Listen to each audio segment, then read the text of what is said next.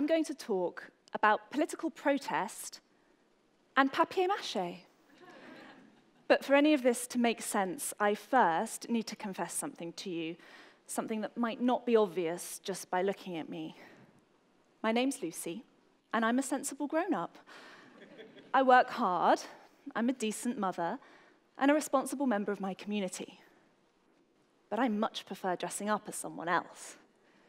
You see, I have always loved fancy dress.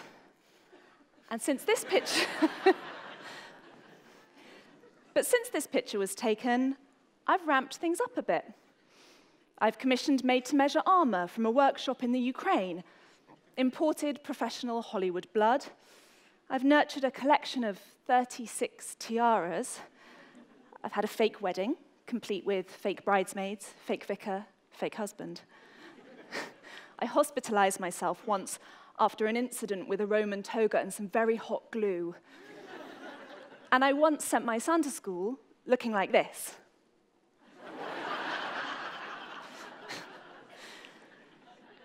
Now, the kind of fancy dress that I love is not the same as cosplay with its discipline and immersiveness and accuracy. They're the real deal. But what I adore is the peculiar eccentricity of cardboard cutouts, dodgy sewing, stapled seams. It's kitchen table couture, the for one night only aspect, falling into bed drunk and danced out and still wearing the face paint. And there's nothing disciplined about that. So in order to have more fancy dress in my life, because honestly, it's awful, you can't do it in supermarkets or on average Wednesdays. So I created a podcast about it, the only podcast about fashion, fantasy, and fancy dress, or costume as they prefer to call it in the US. It's a place to explore the elaborate themes, intricacies, and influence of costume in real life, because I'm interested in the distinction between the performative and the personal.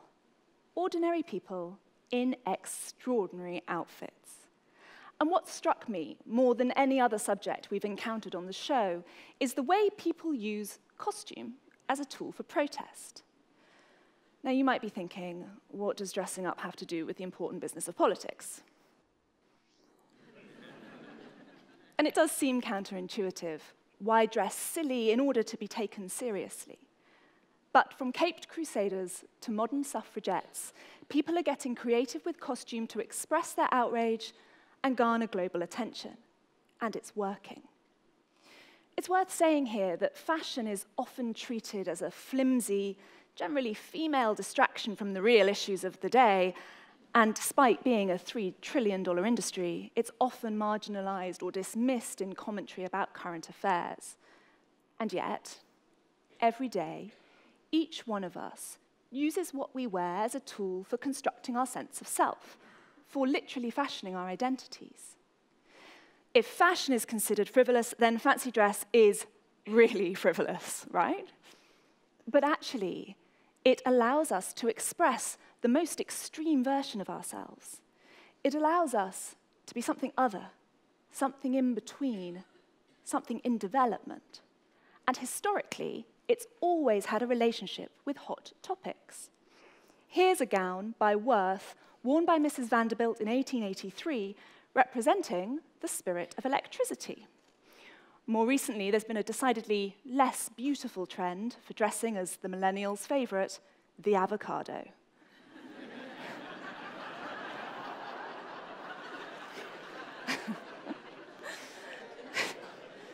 Sorry. Over the years, fancy dress has playfully depicted controversial moments, from this match girl factory strike dress to Urban Outfitters' Halloween influencer costume. It's satire and disruption and provocation. So I'm going to take us beyond slogan t-shirts to look at the ways bonkers, subversive garments are being used to take on the establishment. Here, we can see an anarchic continuity from the gunpowder plot through to Occupy Wall Street. These masks, taken from the comic book V for Vendetta, are used as the public face of the Anonymous movement. They're a variation on a Guy Fawkes theme, and they hark back to ancient carnivals and masquerades where the usual societal rules don't apply and everything is temporarily topsy-turvy. Here, Handmaid's Tale costumes are appropriated for demonstrations against the Trump administration, and we saw it a lot at the Kavanaugh hearings. Taking a moment in fiction from Margaret Atwood's 1985 dystopia and applying it to a very current conflict. Lines of silent, highly visible women outside courtrooms and the Capitol. Hilariously, later, in a complete misjudgment of the cultural mood, the retailer Yandy prompted widespread disgust when they launched a sexy version of The Handmaid. I don't think they'd read the novel. Elsewhere, the visual language of the suffragettes is borrowed for a new battle: purple for dignity, white for purity, green for hope, powerful Pantones, and a pre-hashtag way of building momentum. Sentiments like, same shit, different century, are rendered ever so ladylike. The campaign group Fathers for Justice uses a range of costumes in their stunts, from Batman to Santa, clear statements in a contentious debate. By using classic icons of good, by hijacking the visual grammar of superheroism, they're trying to invoke an almost instinctive, nostalgic, sympathetic response in the viewer. The Pink Pussy Hat Project took a traditional domestic skill and rendered it the opposite of calm or comforting. This open-source knitting pattern, this moment of craftivism, originally conceived for people who wanted to march but couldn't, was quickly embraced by women's activists all over the world. Sarah Mower called it a global, cheerful symbol of feminist defiance in British Vogue, and it's considered so important a moment in fashion history that the V&A's brilliantly titled Rapid Response Collection have already acquired one. Now, imagine if you took the costumes away in all these examples, if they were just standing there in jeans and anoraks. What does that do to the occasion, the atmosphere, the news cycle? Each of these examples uses cultural referencing to make a statement without saying a word. It's free speech without speech, the messages writ large on the body. And how do you express your feelings about issues that are so complex, so shifting, so delicate, so divisive, that sometimes language eludes even the very best of us? I just love her face in that picture.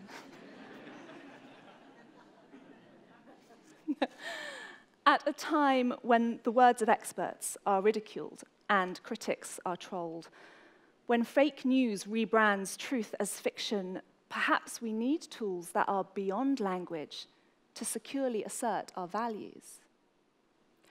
I think there's a link between fancy dress and ambition. It's why we love it growing up. You can be a ballet dancer and a firefighter all in the same afternoon.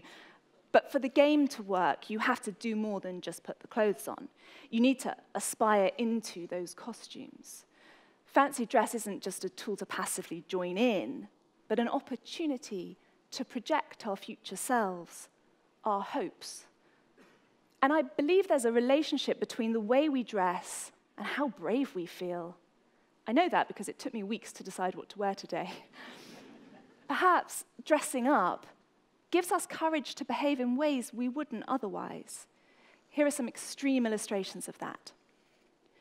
During the American Civil War, Lucy Clayton dressed as a male soldier, becoming Jack Williams. She fought with the Missouri Regiment in 17 battles before her identity was revealed. She used uniform, first, to disguise her gender, second, as armor, a layering of costume that allowed her to elude the male gaze and instead train her eye to fight alongside them. Which, I wonder, was the more dangerous. By wearing her warrior status, Frances was dressing up in order to be allowed in, a whole life born out of those clothes.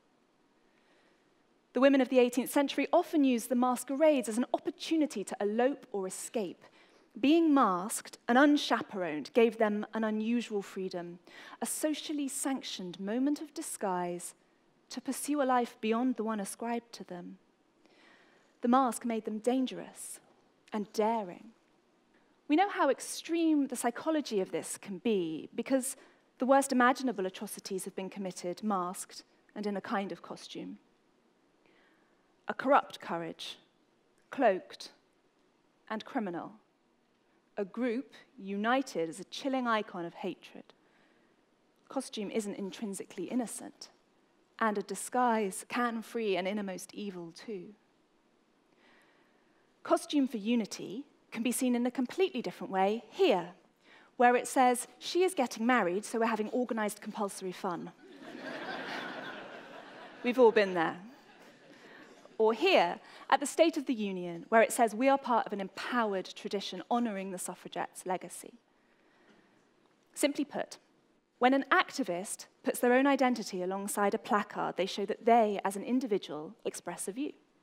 If they want to connect with a wider movement, they can use a signifier, like the suffragette colours, or the high-vis vests of the French gilets jaunes. It's tribal.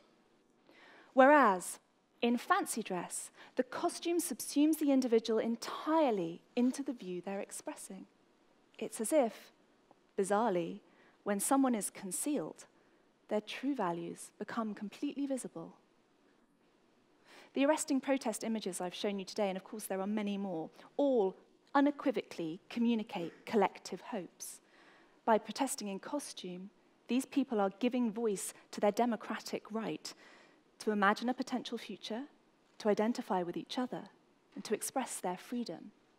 So costume has real potential to challenge and confront, for disruption and dissent. By dressing outside ourselves, we trick the eye, attract the focus, demand recognition. We creatively tell the people in power that we're not comfortable conforming, that the collective issue is bigger than our personal perspective. Fancy dress is not bound by who you are or how you identify, but by the message you want to embody. And those messages aren't constrained by the limits of your experience or your environment, only by your imagination. And we have to imagine our utopias before we can build them. It is imagination that sells thousands of cheap and cheerful Marilyn Monroe dresses every year. Imagination that sends kids to school clutching Harry Potter wands. And sales figures for grotesque rubber presidential candidate masks have correctly predicted US election outcomes since Nixon.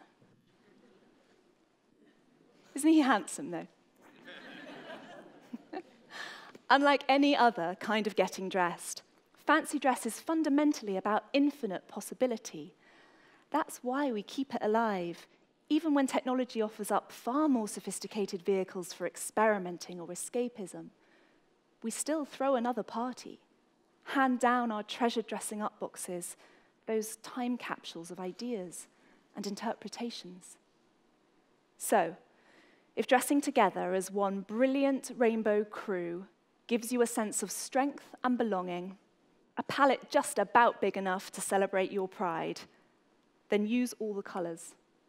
Or if you wake up one morning thinking Brexit is a job for Wonder Woman, you might be right. Or if you're moved to rise up in solidarity in a crowd of pink hats that say in glorious, loving shorthand how your body is equal, how it is not there for grabbing, how it belongs fiercely to yourself, then get knitting. Just as children dressing as astronauts aren't trying out a future career, they're playing with an alternative reality. So we can use the freedom of fancy dress to communicate an imagined, better version of our lives. Because fancy dress says, this tawdry reality isn't good enough for me.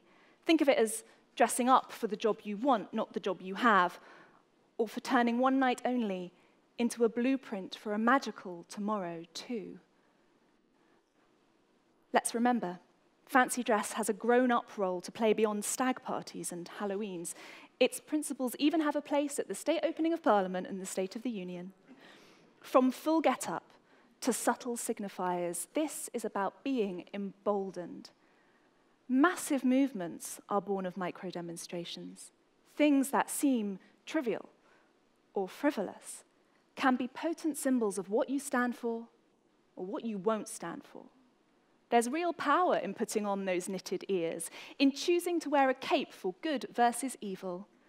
Fancy dress has a unifying quality that we can use to fight for change, armed only with glue guns and gumption. And if costume makes us braver, it gives us the courage to explore imaginative alternatives. The courage not just to turn up, but to be noticed. So I hope we never grow out of it. Thank you.